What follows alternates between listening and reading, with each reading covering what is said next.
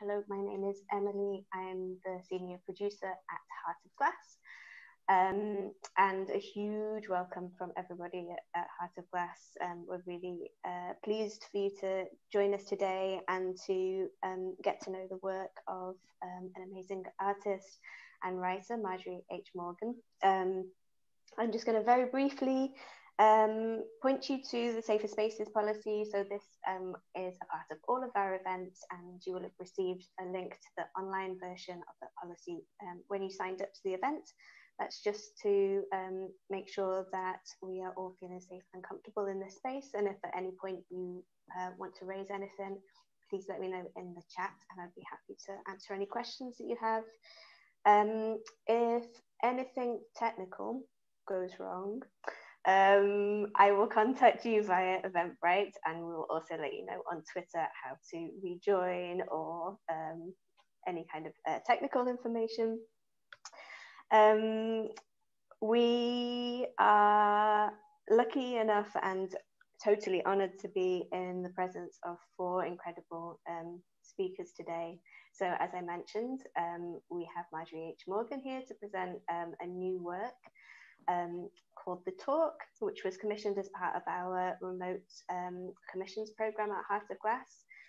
This has been really special, once again, to be able to work with Marjorie, who we've worked with previously through our homework commissions earlier last year, and also as part of the With For About conference. And I'd really recommend checking out Marge's earlier projects with us over on our website, as well as exploring her website, which contains an amazing amount of work and writing and blog posts, and Marge's social media as well is always a wealth of information and interesting conversations. So I'd really recommend that you check out all of those different platforms and pieces of work. We're really pleased to have been able to work with Marge on this particular commission. The remote commissions really were a chance for us at Heart of Glass to explore the fullness of the commissioning process and to offer support and resources to artists to explore whatever it was that they wanted to explore, and understanding that commissioning is a long process and involves many different stages. And so artists have taken that in lots of different directions, whether that's time to research, time to read, time to talk to other artists, or actually whether it's a moment to work on something that they maybe have wanted to work on for a long time. So we were really pleased that Marjorie accepted our invitation and has been working on the piece that you'll experience today. And I mentioned that we have 4 great speakers with us today. So we also have Professor Patricia Daley, welcome, and Professor Geoff Palmer, welcome, as well as the Lord Mayor of Liverpool, who I am now going to hand over to give an introduction. Thank you again for joining us, and I'll hand over to you. Thank you.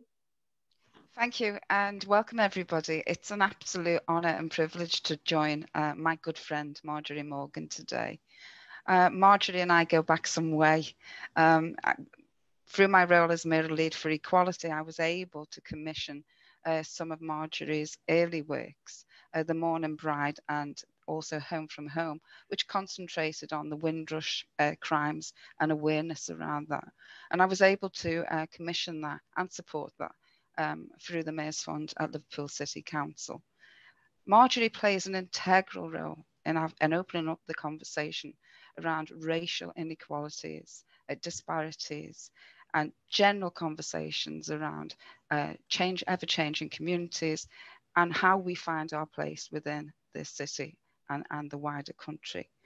I believe that the work that Marjorie has been able to do has had an impact on education, raising awareness. It's instigated some very, very difficult conversations that are now becoming part and parcel of everyday conversations. When she embarked on the work, there was very little discussion taking place about race inequalities in the city.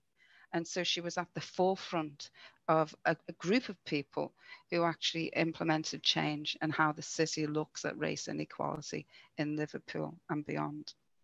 And so I don't want to say too much because Marjorie speaks for herself by the work that she does. And I know that there's going to be some debate and discussion today from all of the panel that have joined today for the event. And I'd like to come in towards the end and just put some local context in terms around the race equality agenda for the city. And so without further ado, I'd just like to say thank you very much to Marjorie for inviting me to join you today, and take it away, Marge. Thank you. Thank you so much, Anna, Lord Mayor. Appreciate all the panellists being here. This work, I'll just do an introduction to the work, and then after you've seen the actual short film, which is 9 minutes long, then I'll introduce more in depth my two panellists who I'm going to have a conversation with, how I met them and why I've invited them. But this particular piece, it's like a short public service announcement type film. It gives an insight into the impact of personal impact of racism on the lives of Black young men. And as Anna's just said, it's supposed to stimulate discussion, to open up the way for one of the things that both professors here talk about on a daily basis, education, and how we can engage with other people to have a conversation. So yeah, hopefully at the end of this, even if you've got any questions, sort of put them in the Q&A as we go along, and then we'll be able to get to them and discuss them during the conversation and afterwards when we get together. All right, thank you.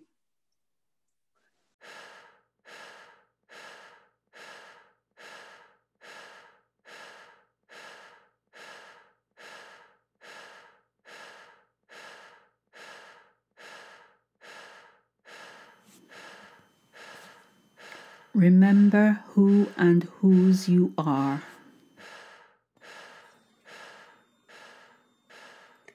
Yeah, I will. This is part 1 of the talk. Be a leader, not a follower. I know. This is not for my benefit. It's for you, to keep you. Every day, from childhood until now, the same thing, the rules, over and over, drummed into my head, always behind closed doors. As a youth, I breathed their mantra and left it on the doorstep as I walked out into my life. Don't make police come out this yard. Now make me have it left work to come out of school. Man, I know. That was a mistake. Raising my voice. Lecture 4729 would be next. You're not the same as them. Don't let them fool you. I didn't raise you to be nobody's fool. More often than not, I have sense knocked back into me. Don't get in no mix-up, because you'll be the one to get in problems whether it's you or not, because you are the black one. It's not like that anymore. I tried to tell them that my mates are blood brothers. Nothing will separate us. They didn't laugh much at things I said, but that always made them crease up. If you don't hear, you will feel. There are different rules. Remember, you're not white. That's the start of lecture 1536, a firm favourite in our household. Bruv, you're different. I don't see you as black.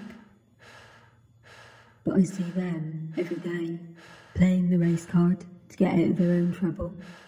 I don't ever get to play the race card.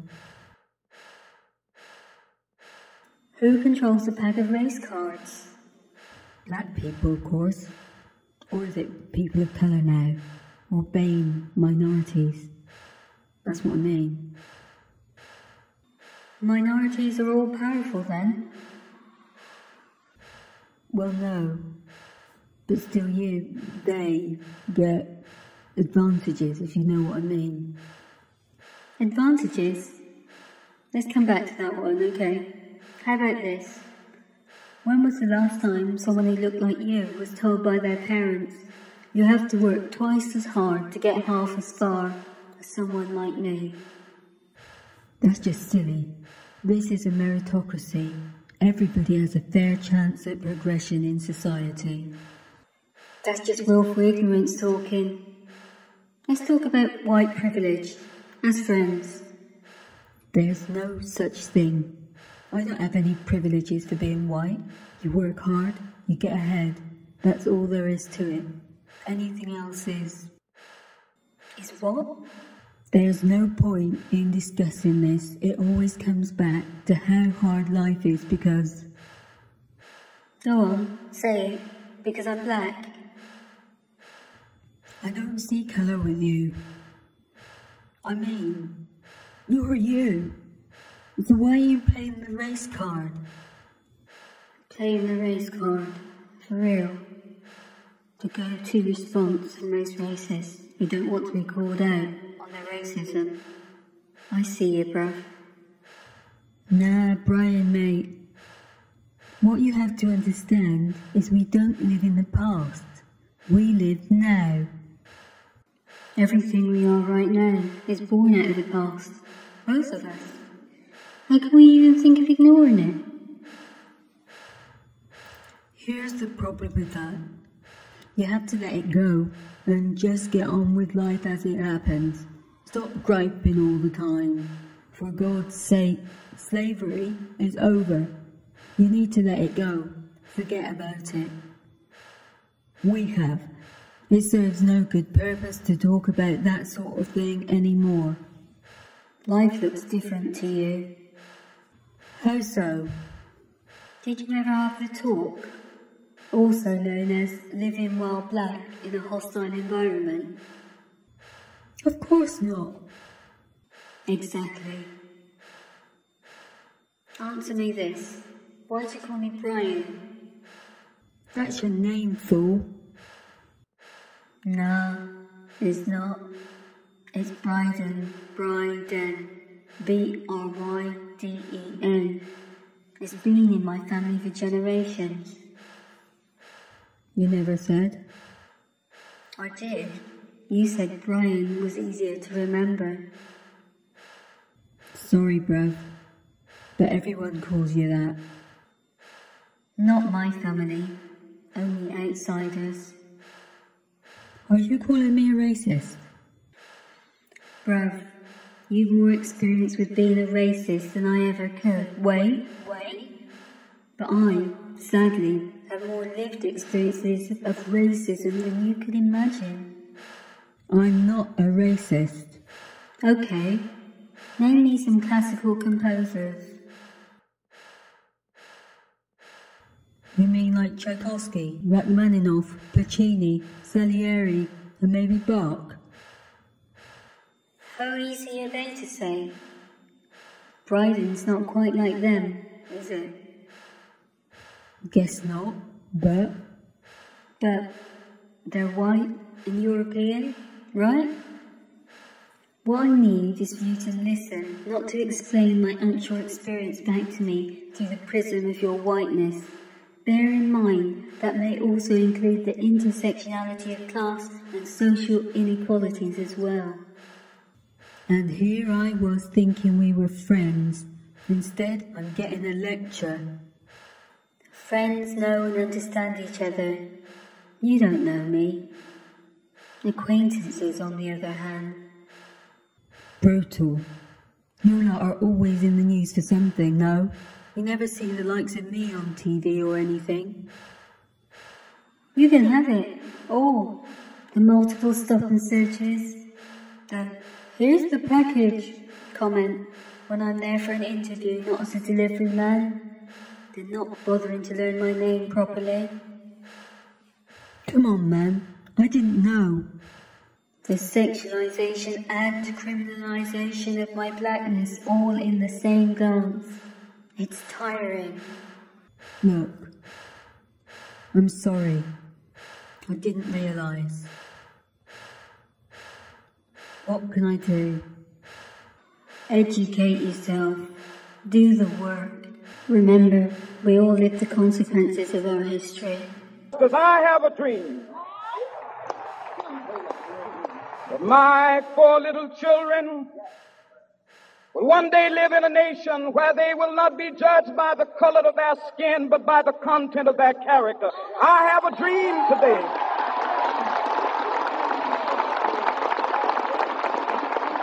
We will be able to speed up that day when all of God's children, black men and white men, Jews and Gentiles, Protestants and Catholics, will be able to join hands and sing in the words of the old Negro spiritual, free at last, free at last. Thank God Almighty, we are free at last.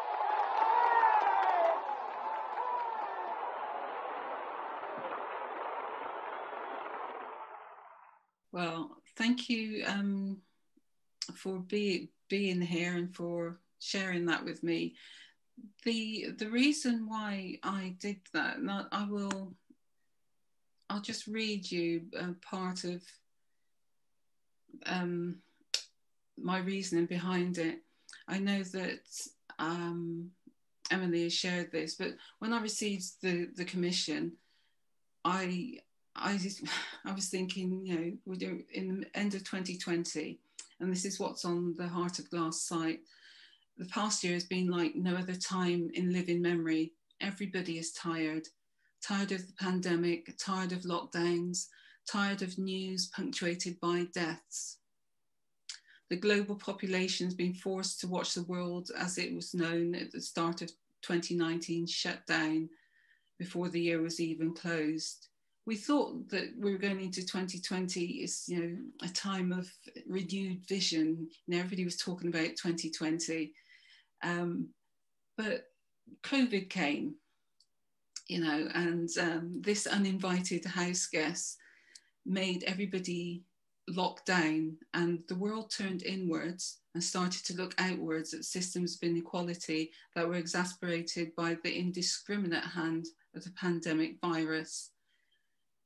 And all these long-term viruses of poverty, structural work and educational discrimination and institutional racism came to a boiling point with the public murder of George Floyd in Minneapolis on the 25th of May, 2020. The world reacted, and this is part of my reaction to this. And it's the reason why I've asked the particular guest here to speak today. I'll do a brief introduction to Professor Daley and Professor Palmer, and then I'll ask them to discuss some of the points that were raised in the piece. And Professor Daley, I've known since about half of my life, really. First met Professor Daley back in the 1990s, and I was privileged to work with her in Oxford. Professor Daley is the first Black female Don to get a position at Oxford University. And it was during my time as a research assistant with Professor Daley that I started learning about, you know, I started thinking, why is she the only one? Yeah, and you know, through her guidance, I started doing more personal research, and that's when I found out about Professor Palmer. So Professor Daley led me to Professor Palmer, who, although I sort of not known him as long as Professor Daley, I got to know him through my work, and we met first in 2018, and we've become firm friends now. I even call him Uncle Godfrey, because that's what you do you know, when you're in this kind of environment. So, but Professor Daley helped me with so many things, with due diligence and guidance. She helped me to get accepted for my DPhil at Oxford Uni as well. And it's about once the door is open for you, you help others to get through that door as well. You don't pull up the ladder. And that's what I want this environment to be about, for a conversation, to talk about the themes and to share the knowledge that you have with others. So you've just, we've had a couple of comments come through, but I'd like to ask Professor Daley and Professor Palmer to give me your reactions to the film. Okay. Professor Daley can start, does she? Okay, I'll start. Good afternoon, everyone. Obviously, we've got some really serious people here, the Lord Mayor, Anna Rothery. So pleased to meet you. And Geoffrey Palmer, who I've heard so much about, but I've never had a chance to meet, not even online. So I'm really pleased to be here. It's a shame that we have to meet when we're discussing such what I found to be a very actually quite emotional topic. And I found the film, I have to say, Marjorie, when I watched it first, I got very emotional. I had to stop it part of the way. And it started I suppose, for people who don't live the Black experience, it might be new. But when it first started, it was so familiar, you know. It was, you know, you could have been my mother talking to my brothers or to us, you know, you could have, and you could have been me talking to my son, you know, later on, once he got into his teens. And so there are some of those statements. I mean, I suppose for the Black community, we could call them cliches, because we you know, we hear them so often, and yet we still have to repeat them. And I think for me, that's what was so tragic and why I became emotional, because I had to do the talk with my son and I didn't want to do it, because he's in Oxford. He grew up in a sort of middle-class environment, and you know, I'll be frank, there weren't that many Black children in his school. A lot of his friends were white, and yet I had to take him away and say, look, your experience going through life is going to be very different, and these are some of the things that you have to be aware of. And you know, it's a difficult thing to do for a parent, but it has become part of the Black tradition, you know. And I hope, you know, I want to, I suppose my aspiration would be, would be that we get to a time when Black parents don't have to give the talk. Right? I mean, I can go on, but I'm not sure how much time I have. So let me stop there, and then I can come back and say something. We'll come back to you, but that's quite important, because the question that I asked myself when I was creating this piece is, why do we have to do the talk? What Black person do I know that hasn't either, as Patricia said, experienced the talk themselves or given the talk? Professor Palmer, have you had any personal experience of having the talk or giving the talk yourself? Well, yes. I mean, you know, you're absolutely right in a sense that what we have is an ignorance about people. It's an ignorance which is then a sort of is replaced with a whole load of prejudgment, you know, and that's it. You know, you don't know, so you make it up, and therefore, what do you make up? You make up a story about to deny rights, to say you're always playing the race card, you know, and that's supposed to stop you trying to access your rights. It is, you know, the other one is that, you know, you're always, you know, griping, you know, stop griping. That means you're complaining. You're trying to get something which you're not entitled to. And therefore, all these little sort of phrases are extremely important, because they are denying right not based on any evidence whatsoever. And thus, when that is the case, it's extremely difficult to deal with. Because if all you can say, I'm not playing the race card. and therefore, you then have this stalemate where there is no progress whatsoever.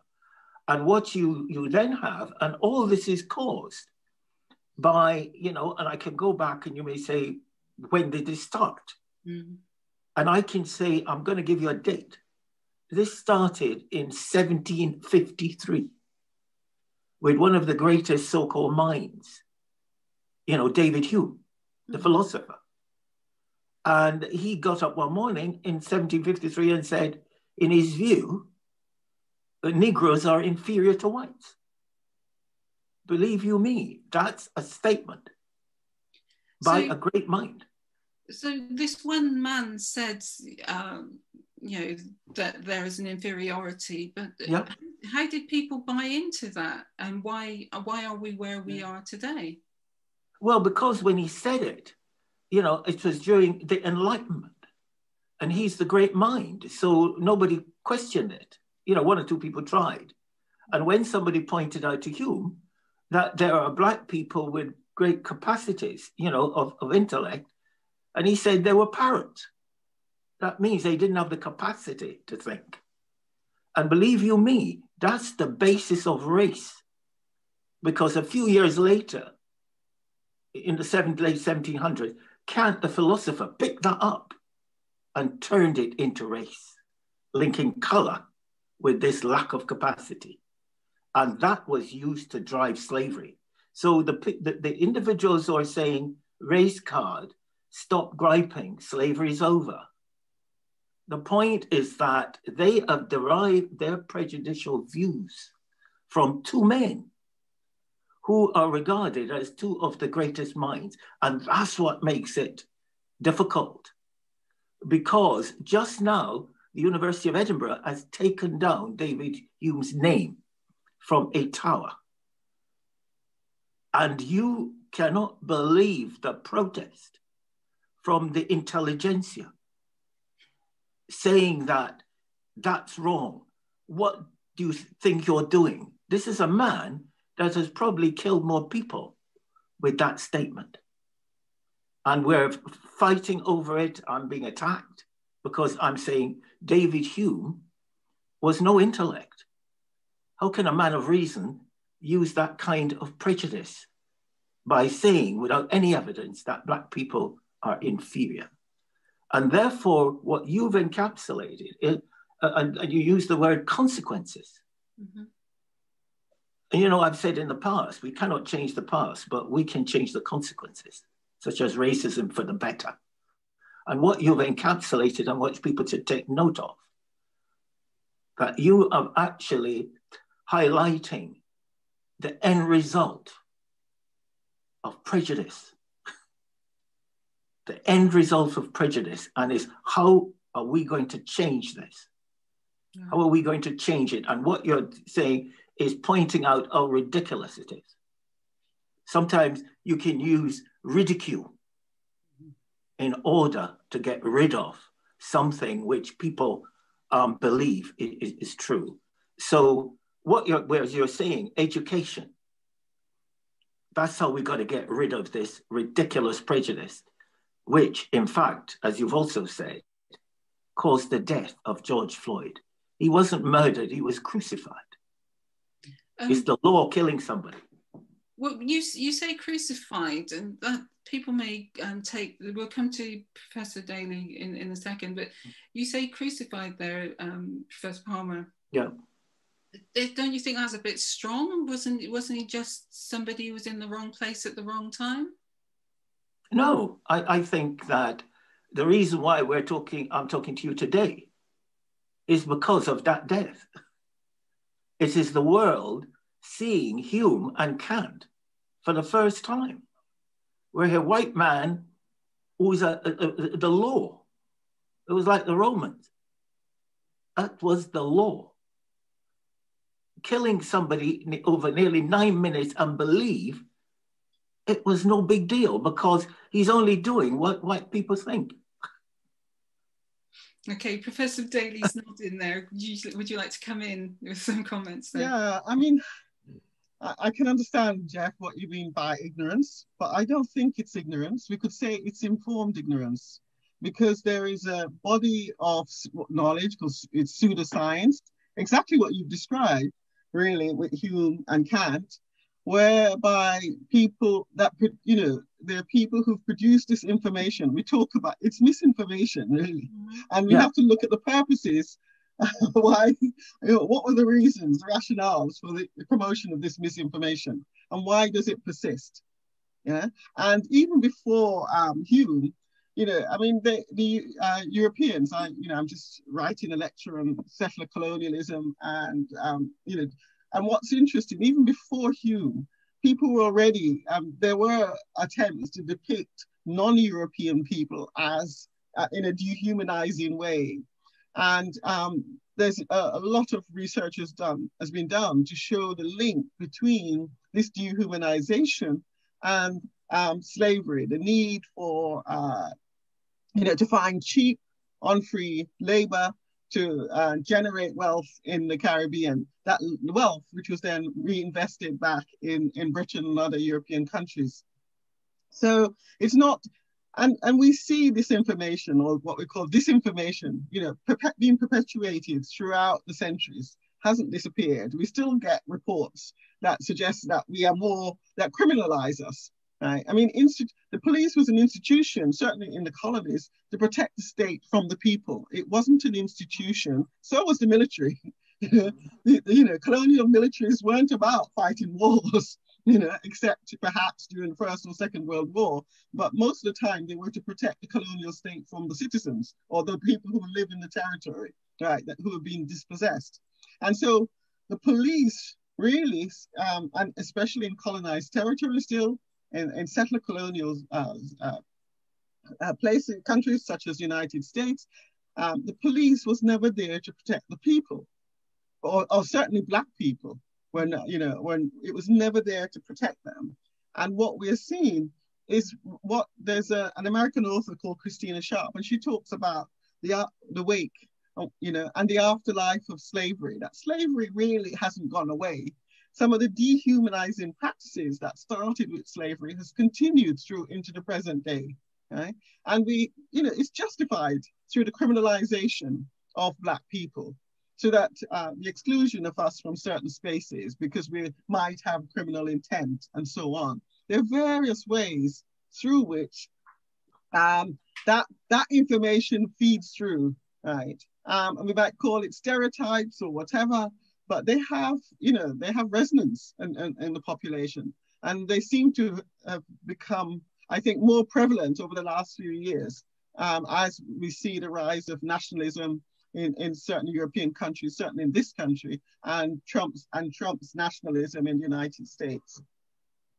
How is the concept of white spaces? How does that perpetuate racism? Well, because it's about exclusion. It's about who has the right to be in a particular space, who has the right to move, and then who has the right to govern, who is in a particular space. And if we look at, I'm interested in migration, and if we look at migration, Black people have never had the right to be in any places. We've always been restricted. We've moved, and when we've been moved, it's been forced. There's been forced migration. Some of us have moved, we can call it voluntary migration, but some of the times, we were forced out of the Caribbean also because there was unemployment, serious unemployment, destitution. People had to get out to find work elsewhere, right? So, but we've, just existing in a place and feeling comfortable in that place, a sense of belonging, is something that we've been stripped of since we left Africa. With the concept of forced migration from the Caribbean, one thing that often gets me is when we talk about that, we talk about going to the mother country. And I've written about this in different forms in poetry and in prose. But I'd like to discuss how the mother country has treated its children? Because as far as I know, mothers that I know don't treat their children the way people from the Caribbean have been treated when they arrive. Geoff, Uncle Godfrey, could you tell me about your experience when you first arrived, especially relating to education and how you were categorized? Okay, yeah. In fact, I came to this country in 1955, probably before a lot of the people on this gathering were, were born, or they were quite young. And I came when I was 14 years and 11 months, and I'm speaking to you today because of that 1 month, because my mother did not realize I couldn't leave school before 15. So it's a sort of a mistake, which she complained about all her life, that, I didn't go to work immediately when I arrived. But again, this is our history. I didn't have the fortune in Jamaica, whereas a lot of other Black people did, or mixed race people. I was brought up in a part of Kingston where people, you didn't live very long because of the nature of the society we lived in. So that's post-slavery. My father left when I was about 7, and that wasn't unusual. So we have to live a lifestyle as a consequence of that slavery. There are other lifestyles, but this was mine, and it wasn't uncommon. So when I arrived at Liverpool in 1955, and I didn't know how to get to Paddington, and my mom was waiting for me in Paddington. As I said, I had to go back to school for that 1 month. And when my mother took me to the first school, I was designated educationally subnormal, because I was asked somewhere like, where was Big Ben? What the hell should I know? Because I just arrived in the country. And that's what I meant by, prejudgment, where in fact, in the 1950s and 1960s, there were psychologists all over the Western world. And we've had it with the Watson of the DNA.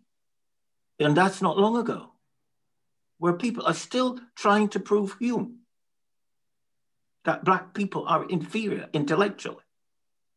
So it is not a myth that we should forget. That's the basis of it. And what the people were trying to do in the 60s, I think, was to devise psychology tests, which I was subjected to, and which I came out of being ESN. And a lot of Black kids were designated that in the 50s and 60s. So we still have the same justification for enslavement, that you were, intellectually subnormal. The same thing in the 60s, that you were intellectually subnormal, and therefore you should run buses and run the railways. And even today, only a couple of weeks ago, I wrote an article in a newspaper, and I pointed out, where are the Black experts talking about COVID? If we don't have that, the Black expert talking about COVID, not just to Black people, but to white people, because he's an expert. And that's where we still are today, that somehow we think Black people are supposed to talk to Black people. No, because knowledge is no color. Exactly. No color. Professor Daley, would you like to come in on that? Yeah, first of all, let me just say about the mother country. I think most people in the Caribbean, right, had a colonial education. And that colonial education was glorifying the British Empire, the British aristocracy, the Queen, and or the King, Queen, and the British Empire. So with that education, there's an assumption then that you're more familiar with Britain than you think, and that you're welcome, you'll be welcome. So it's almost as if you're going home to see with your own eyes what you studied, and to get that mold that was pushed through the colonial education system.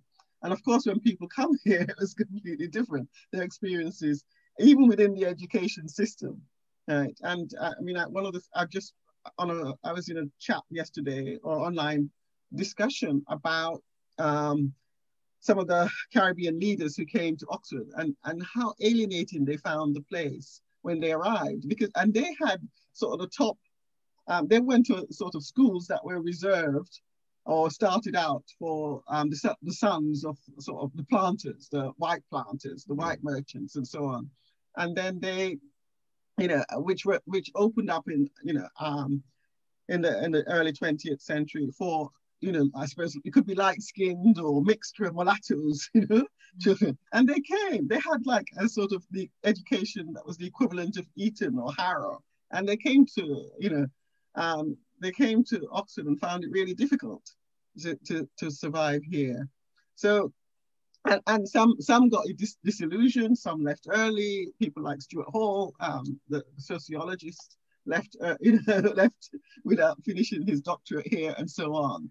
So that's a real issue for many people here in terms of for how we see British education and the role that it plays within the colonies. And there's still a legacy, colonial legacy within not just in the Caribbean, but in Africa as well, and probably in India, whereby, the aspects of the education system reflects, is more attuned to the needs of a colonizing power than to that of a nation that's trying to build itself and to become independent. With regards to labeling as education is subnormal, I really liked what Geoff said about, we were still seen as lacking capacity, right? As lacking that intellectual capacity to progress, to take on advanced things. And I'll just give you one example of recent one, really. Geoff mentioned COVID. And I think I don't know if you're aware that the UK Research Council, UKRI, put out a call for people to do research on the impact of COVID on BAME people, Black and Asian and ethnic minorities. I don't know how many applications they got, because I think there is a figure out there, but none of the Black applicants were funded, right? No. And so there are Black medical professionals, researchers. I even myself put in an application, and I brought together 6 women, not just Black. I thought it was an amazing team that I put together of epidemiologists, sociologists, anthropologists to do this work. It was an incredible team. We had white British, we had Latin American, we had a Russian, we had various people, with expertise, and of course the project wasn't funded, and that's why, Geoff, because we don't get the money, we don't get the funding to do the research that will help us to raise our profile, and that's why we're not there, right? And it's a big problem. And of course, people are protesting, especially the group of young researchers, young Black academics is saying enough is enough. And they've, they complain to the Research Council, and the Research Council says it's looking into its policies.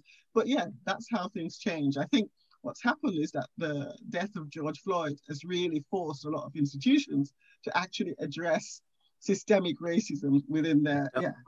That's true. The fact is that, I'll give you an example. Last year, I went to give a talk in Edinburgh, and it was at the festival. And the interesting thing was that when I arrived, the young lady said, can I help? And I said, yeah. And she said, what do you want? I said, I've come to give a talk. And she said, what time? And I said, 2:00. And she looked at the program and she said, 2:00. Well, you can't be giving a talk then, because that talk is being given by Professor Sir Geoff Palmer. The point is that I cannot be seen as Professor Sir Geoff Palmer. And therefore, what the film, the video is about, and that's what I call it ignorance. You could, as you say, informed ignorance. The point is that the schools don't teach it. Mm-hmm. And therefore, people arrive through culture. It is passed on through culture. The thing about Black people don't even know the details. They've never heard of you, or can't. Mm-hmm. But nevertheless, they've heard of that Black people are less able, will this, more prone to criminality, won't do this, and etc. And what we've got to do, the only point of a film like this, or any of what we're trying to do, is to try and change attitudes through our educational system to show that these things are not true, they're myths. They are prejudgment, which leads to discrimination. And therefore, we mustn't fudge the issue on it. That we must say, because the public who I've met, local white people, etc., said, we've got those views, but we didn't know where they came from. And that's one of the sadnesses of this situation, because it's almost like it's inherited. Racism is inherited, and people take it as part and parcel of their lives. Question that I'd like you both to answer is, how do you think this statement is the truth, or is it a lie, that racism is a thief, bearing in mind the number of Black people who are excluded from things like educational advancement, general advancements within their careers, and how do you think this is true, or do you think that it's a fallacy that racism is a thief? Well, should I take that? Yeah, please. Okay. Yeah, I think, you know, the thing, I'm not very keen on when one uses sort of analogies, because then people think it's a story. The fact is, what one could say is that racism has caused poor representation in our society. It has caused not just poor representation, it has created attitudes which have been dangerous for Black people and for children. And therefore, it is, if we look at what racism has done, is that I also often say to people, if I give a talk, I said, the person who could have, the descendant of the person who could have probably cured cancer, his ancestor died cutting sugarcane. The point is that human intelligence and the capacity, we have destroyed a significant amount of it on the basis of a prejudice about skin color, because there is no evidence about differences in intelligence. And I was speaking to a company this morning, and I pointed out to them, if you have a race strategy to get rid of racism in the company and improve representation or whatever, I said, what have you done? Having a race relation officer is not enough. Having an equality committee is not enough. You have to set yourself an outcome and then devise policies and strategies to arrive at that outcome. But what do you do with people are too, they say they're too afraid to talk about racism. How do you approach that when people say, I can't talk to my friends about racism, it's best to ignore it? Like in the film, Patricia. Yeah. Carry on, sorry, you can carry on. No, I think part of the problem is that racism is seen as an individual thing, as a personal, attitude. It's a personal attitude, and it is to some extent, but individuals are not responsible for racism. And I tend to use I use this definition, right, for racism. It's by an African-American geographer, actually, called Ruth Wilson Gilmore. And she says, she defines racism as state-sanctioned or extra-legal production of exploitation and group-differentiated vulnerability to premature death. Right. So it's the state sanctions us, makes us vulnerable, right? To premature death, and that can come from, it happened in relation to slavery. It happens in denial of rights. It can happen in terms of the institutions that exist that punish us, that meter out extreme violence against us without any repercussions, as sometimes the police will do it. It happens in terms of denying our intellectual capacity.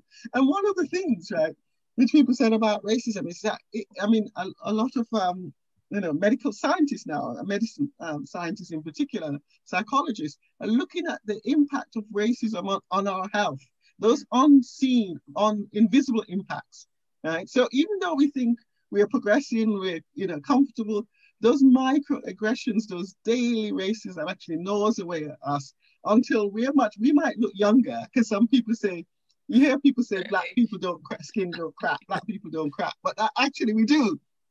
We're cracking inside. Apparently we're older than white people, even though we might look younger. We age faster because of racism, right? Especially in countries like, so this is an issue that I think we need to, we need to address. And it's not, so individual people, I won't, I tell people that that structural racism is a systemic racism. Once we address those, right, then it's possible. Right? And we can address those through the education system. Yeah. Right? Then that will change individual views. Right? So I don't want people to feel that there's certain insults and slurs. You're not going to swear at people. You're not going to, it's not ethical behavior to go around swearing at people. So why should you call me racial, racist names? Right? That's how I see it. There's some things, insults or things that people have learned, which is not, you don't say it, and you should be cautious about saying. And so you shouldn't say those. But beyond that, I want to talk to people about what we can do to change institutions, right? In order to make a difference, so that filters down the society into the society and will change individual views and attitudes. I agree with that totally, and that's one of the reasons why I think I know Uncle Godfrey doesn't like the racist is the thief analogy, but it's because it steals so much from people, so much of life expectancy, life achievement, and that's the reason why I sort of look at it in those simplistic terms. Were you going to come in? No, I agree with that. I mean, I don't say that the analogy may not be right.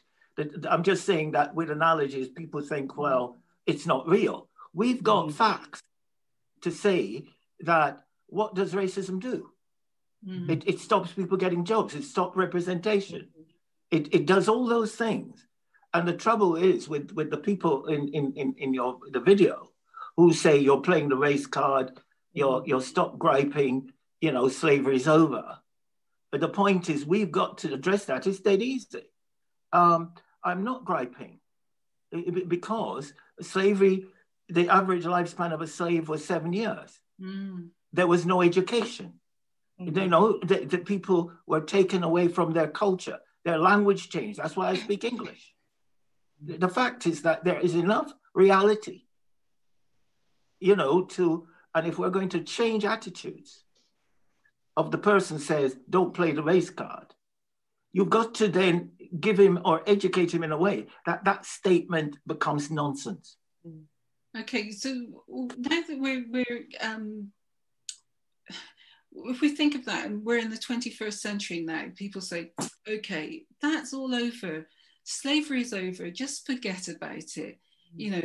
We live in a meritocracy. How do you answer that?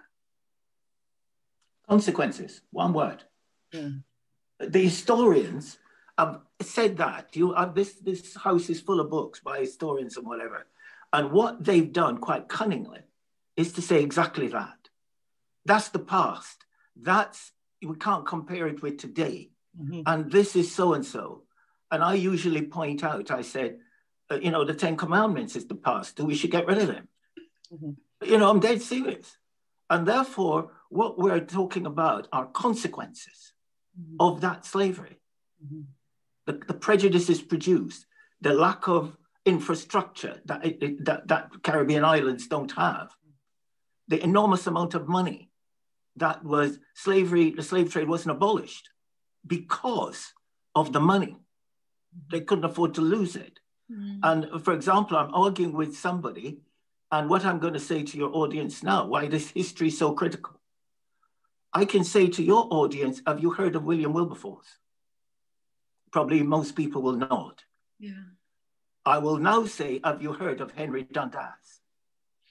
And you'll probably say no. You probably know. Yeah, I do, but please can you share a bit about that, because part of the film there was a statue of Edward Colston in, and right. people are aware that the statue of Edward Colston was pulled down in Bristol. If right. you talk to us a little about Henry Dundas. The work I'm doing. Okay, thanks very much, Marge. The interesting point I was trying to make there is to show how people, or we believe we understand our history, and we know people are saying, but we abolished slavery, etc.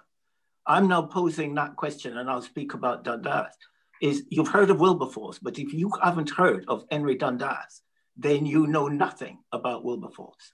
You could almost say you don't know him. You don't know anything about Wilberforce, because Henry Dundas, a Scottish politician, stopped Wilberforce from abolishing the slave trade for 15 years. 15 years, and I've calculated it. During that period, about 630,000 Africans were transported into slavery. Henry Dundas's argument, and I've got the original documents on the table, his argument was, we need the money. Economically, the Britain could not survive, and therefore we've got to delay the slave trade abolition. And Wilberforce was helpless for 15 years. Now, who was Henry Dundas? He was Scot. There's a 150-foot statue to him in the middle of Edinburgh. And we're now debating what I said to the council and to everybody else. This guy did that to Black people.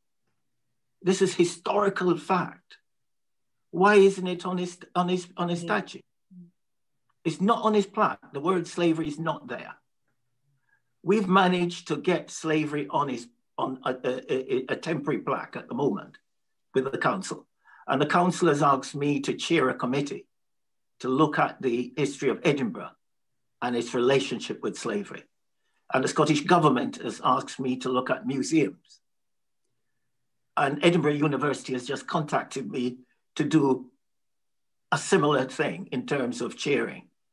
Now, the point is that is critical, because if we only know half of this history, then the historians or the people that manage this society continue to manipulate the situation. So my view is we've got to know the history well. It's got to be taught properly so that the person in your video who is making all these comments will no longer have any justification for making them. They're making them on, you know Wilberforce, you don't know Dundas, you don't have an argument. Right, so education is definitely the critical. Key. Not just pulling down statues and space. Absolutely. Patricia, as far as statues are concerned, my view is if you remove the evidence, you remove the deed. The next statue down should be racism. We don't want any distractions. I think that's we can use that on t-shirts. The next statue down should be racism. Racism.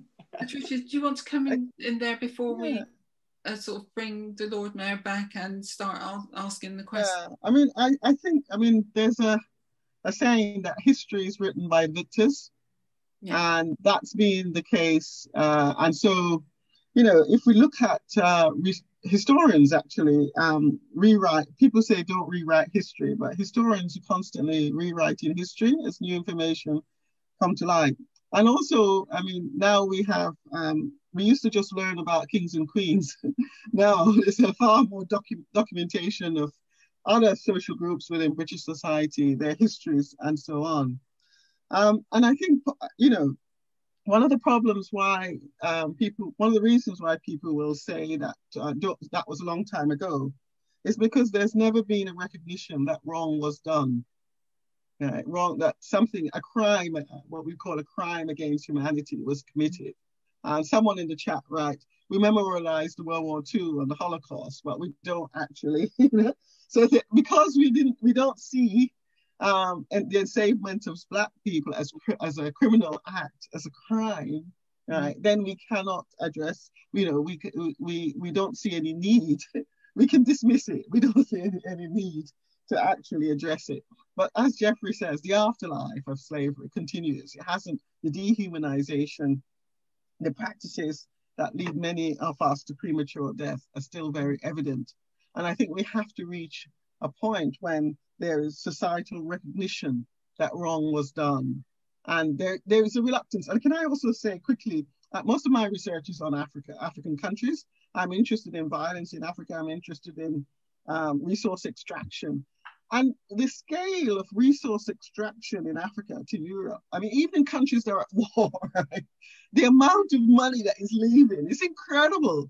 And you can't, I sometimes find it, I can only think about the fact that Africans are still not considered human, why these conditions will be tolerated, right? Why the wealth of the continent can continue to leak. And then people are given little bits in the form of humanitarian acts and aid and so on, which is so small, right? It is, the billions that live in Africa on a sort of yearly basis don't compare, right? So that people are given SOP instead. And I think if Black people in the West were recognized as humans, as equal human beings, then it would be possible to change some of those actions. I mean, people have challenged them, even within African countries. They're tied into these trade relations, which are really, subject people to extreme poverty all the time. And unless we address, we're seen as human beings with the needs of other, same needs as other people defined as human beings, then we're not going to address this problem. And that's why tackling racism is so important. It's the crux of a lot of global structural issues that needs to be addressed. I agree. Thank you so much. And we've only just touched the tip of the iceberg here with regard to the discussion that I'd love to have. But I'd like to thank the two professors for sharing their thoughts so far. And hopefully we'll be able to get together again and talk about these issues in greater depth. But I'd just like to, before we get to the chat from the participants here, I'd just like to bring the Lord Mayor back in to say a few words. Right, so I've got questions. I just to pick up on some of the points that we previously heard. Really, does racism steal from us? It definitely does. You talk to any individuals have to try and function in an inherently racist structure, and then you know exactly what it steals from us. It steals our potential, our finances, our opportunities to progress, to remain in steady employment by developing ourselves through that structure. And so when you talk about does racism steal from us, it definitely does. But also on the other point about enslavement, and that also steals from us, because I see the discussion, the narrative around enslavement, historically important, as everybody does. But I also think we have to be mindful and very much aware that it stops us from moving forward. It keeps us entrapped and entrenched in a history not of our making, one from a colonial perspective, and it stops us from moving forward. The opportunity to talk about enslavement and reparation, you touched on that, Professor Daley. But more importantly, what we have to focus on is about our history, about our contributions to society historically and even now. And that's the other thing about this eternal debate and discussion about enslavement. It always blocks the opportunity for us to move forward within society, and also to ensure that we change society's perception of us. We know about the importance of history, but why aren't we talking about the ancient kingdoms of Kush and the contributions that we made to society? For hundreds and hundreds of years. Why are we still talking about a history not of our making, and certainly of absolutely no financial gain to us? I think also there's the narrative in Liverpool at the moment is about looking at the street names and the statues that come from enslavement. nobody talks about the emotional trauma that created and still creates to this day, and how it impacts on us as Black people in our daily lives. You know, walking through streets are constant reminders of how our ancestors were abused, raped, murdered, etc. And so, you know, it's always spoken about as though people are socially and, you know, removed from the situation. And you can't take it out of context.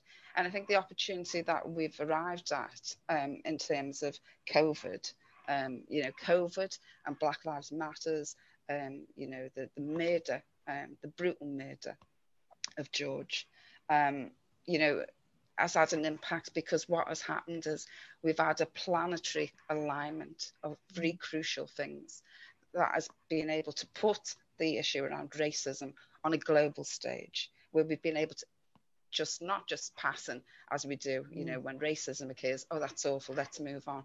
It's enabled us to unpick racism, you know, historically, and how it impacts on us now and how it will impact in the future. And so I think COVID has given us the opportunity to tap into our emotional intelligence, to look at racism from a different perspective than we have done previously. But it has also opened up huge opportunities in terms of how we tackle the culture and psyche that keep racism alive and kicking. Right, thank you so much, Anna, for sharing that.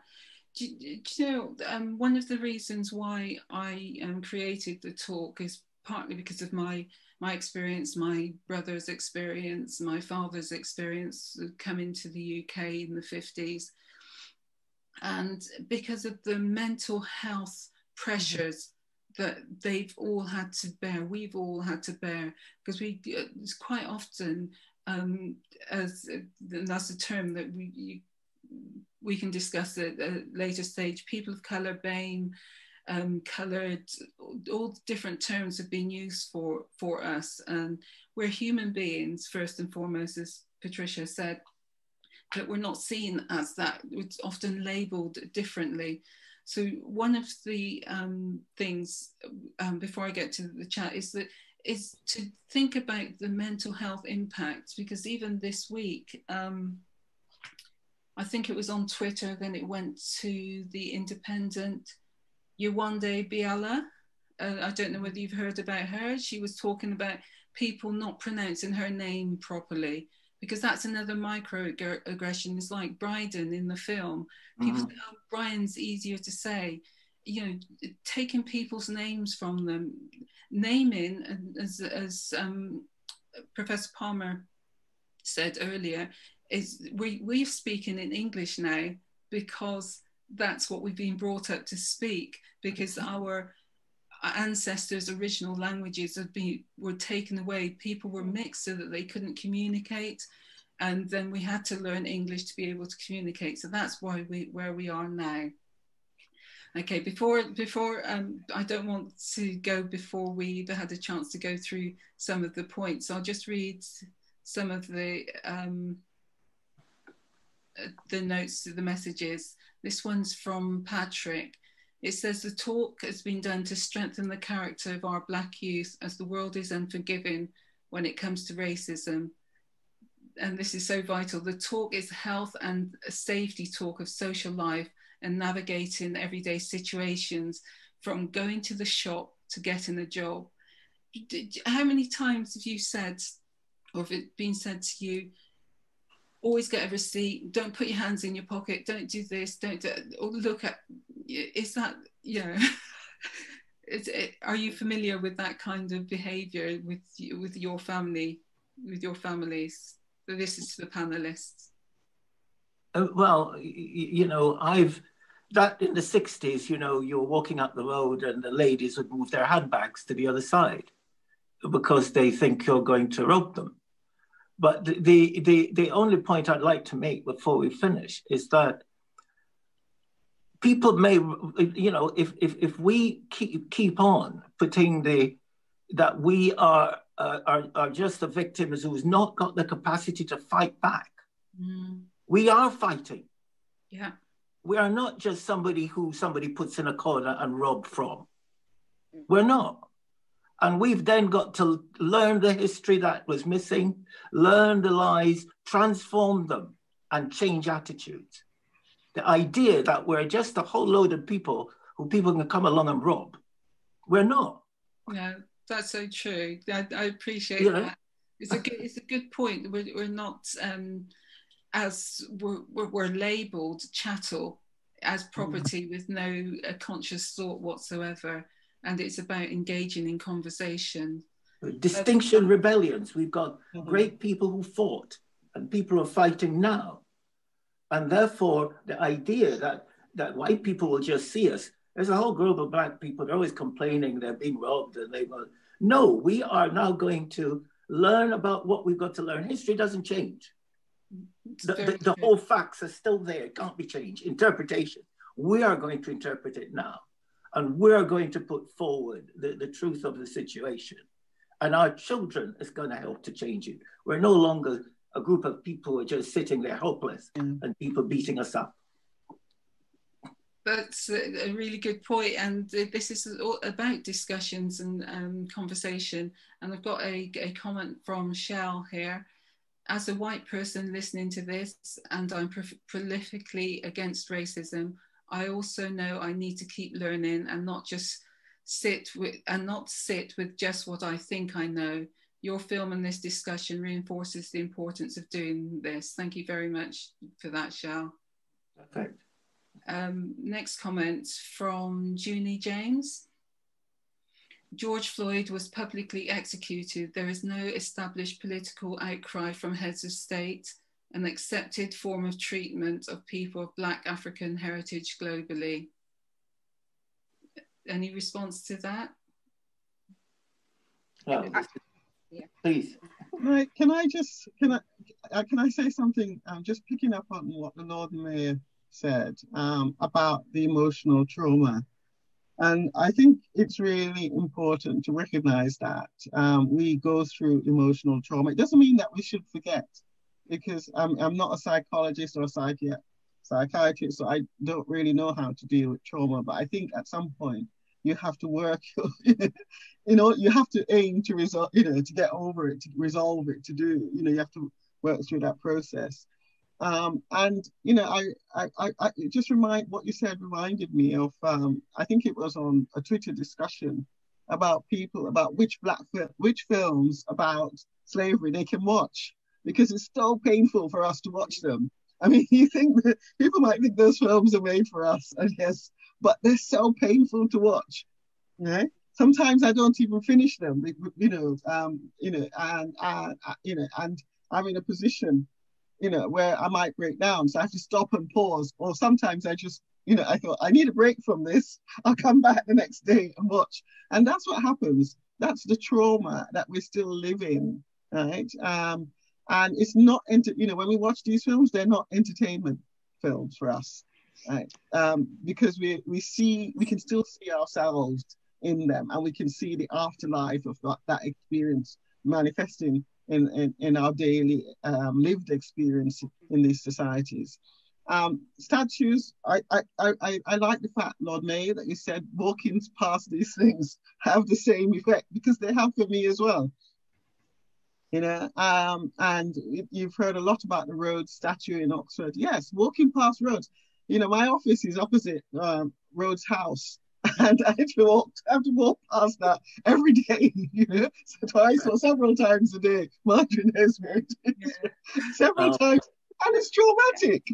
It's going, and so it's important. These statues, they can move them, they can put them in a museum. We can have discussions about them in a museum, but I don't want them in the space where I don't want to have to relive trauma every day, and that's what happens to me. It is traumatic, and it also perpetuates the racism, because it's about two different views of that person. We have our own views as Black people, and obviously non-Black people have their views of that individual. So it also perpetuates a lot of the things that traumatize us. I think in terms of the point about that was raised from Patrick about our youth, and that's, it's at the forefront of everybody's mind.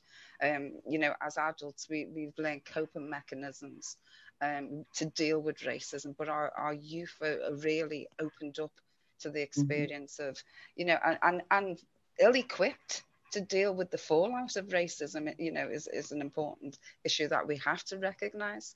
Marginalised from society, not being able to meet their full potential. You know, this is all the impacts that racism has on our youth. And so, you know, talking about getting a receipt when you go to the shop and things like that, you know, just having that conversation, the talk with our youth is damaging, you know, to their mental health and well-being. Because right away we're putting our youth, young children, on alert. The fact that we have to do it, we're putting them on alert. But when they internalise that and start, you know, laying awake at night in bed thinking about how it's going to impact on their lives, that's another form of trauma for our young people. But if you don't have the talk with your young people, though, then the experience when they are treated and treated differently to other their peers, that is as traumatic as well. It's necessary. The talk is so necessary. You know, I totally agree. But we also have to look at the flip side of how it impacts on our youth as well. All right, just a few more comments here. Racism is socially engineered disease, and as Professor Daley states, it's a tool of powers that be to oppress, suppress and control Black people by direct policy or racially biased interpretation and application of policy and practices. All right. This is from Sarah Bailey. There is something fundamental about decolonising education and exploring restorative practice. How would the panellists have us tackle grassroots learning about who we really are nationally and internationally, whilst the white canon exists in how we learn about the world? Collective thought is almost impossible to shift. Even if a white person challenges racism and white supremacists, they are ostracised and shouted down. But we've got to, you know, the thing is, you know, we've got a vice president in the United States, and she's worked to get there, just like our mayor. The point is that we can change the narrative, but we've got to study it. As Langston Hughes, the poet, says, if somebody isn't going to do something for you, you do it yourself. And therefore, I agree with what's being said about the race and the statue, whatever, but I agree with Langston Hughes. When are we going to say we have started to do it and we're going to do it ourselves? We're not going to put up with a narrative that we know isn't true and that has enslaved us and caused racism. If we don't do that, then we will have Wilberforce still and Dundas no. What I'm advocating, those in power must help us to change the narrative, to change the educational system so it becomes embedded in the curriculum, not because it's nice to do, but because it is the truth. And we must do that ourselves. And as far as statues are concerned, my ancestors had to face slave owners. I can face a bit of metal. I think that's a crucial point that's been raised around education and challenging, you know, the structures, and that's been one of the most difficult tasks of my tenure as Lord Mayor, with 2 terms. And I might add, I need 2 terms because that's how difficult it is, you know, having the conversation about race and inequality. But, you know, the issue around challenging the structures is, you know, how do we do it? You know, it's like, how do you eat an elephant? It's one bite at a time. And so we can, as leaders, you know, implement change, small changes that have a massive impact. For instance, you know, for an example, this is the year of reading this year. And so I've managed to get 2 books into schools in Liverpool from Black authors.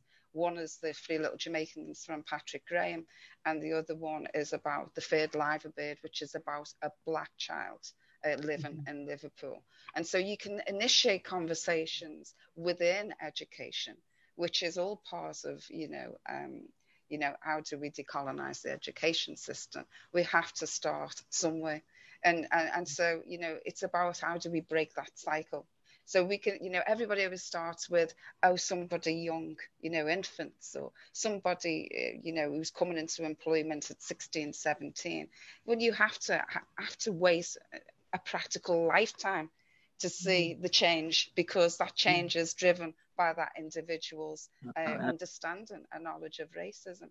And so I think we have to approach things from all areas. I mean, the big issue for me in terms of policy, change in policy, so working with Hope University to implement a Black social workers program, a Black teachers program. You know, we know this, we did this in the 80s, it was positive action, you know, but, you know, having to do that in terms of implementation, to navigate around these structures and policies that block us, is the difficult thing, because we have to unpick all those policies and we have to convince people to start doing things in a completely different way, in a way that is, you know, beneficial to us as Black people and not to our detriment as what we've seen historically. That makes me feel hopeful, rather than they're robbing us and we've got our hands behind our back. Yeah, but you know, they both, you know, they're part and parcel. The codependent, we come from a history where things have been stolen from us. It doesn't make us weak, you know, it makes us strong, because we've got the ability to recognize exactly what's been stolen and how it's impacted on our lives, and we have the ability to bring in the, you know, the effective change that needs to take place. Thank you all very much. I'd just like to go round and thank the Lord Mayor and the Rothery, Professor Patricia Daley and Professor Geoff Palmer for being here as part of this discussion. And I hope that everybody who's attended and watched this live, and who will look at it afterwards on the Heart of Glass site, will start having conversations and discussions. But I'd also, you know, I'd obviously like to thank Emily, who's been brilliant throughout this. Emily G has been the producer of all this. Without the commission, this wouldn't have happened, and we wouldn't have this discussion at all. So thank you for that, Heart of Glass and Emily. I'd like to end with one last comment from the participants here. It's from Thomas Dukes. He says, "Thank you so much, Professor Palmer, for pointing me towards the extent of Kant's racism. I've never realised, nor have I ever been directed towards it during education on Kant's philosophy. I will change accordingly." And that's all we can ask for, that we've opened up people's minds to look at things differently from the perspective of the people experiencing the racism. And as one of the characters in the film said, no, just don't try to tell me what my experience is, listen to me. And if we have a conversation where we can talk, people can listen, and then we can move towards greater understanding from both sides, then that would be a job well done, I think. So thank you all very much for being here, and I'll hand over to Emily to close this out. Thank you.